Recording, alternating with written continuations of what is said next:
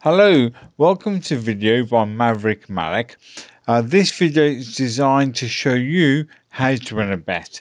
Could be for a beer or two, or at home over who does things like the washing up. Either way, the video is made up with a totally useless trivial piece of information or a simple trick, while obvious when you know how, using everyday items that you can use to hustle your way to a beer. This puzzle, the no strings attached puzzle, is incredibly deceptive.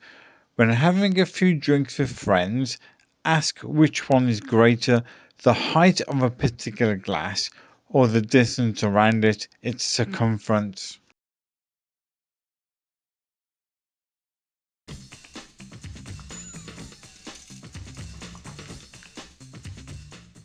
Depending on the glass, in many cases, the height of the glass is smaller than the circumference, i.e., the distance around it is usually a lot more.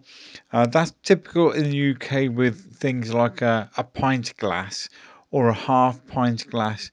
Now you can see the glass on the left hand side, the empty glass, and two pieces of string. Now the white string is the height of the glass.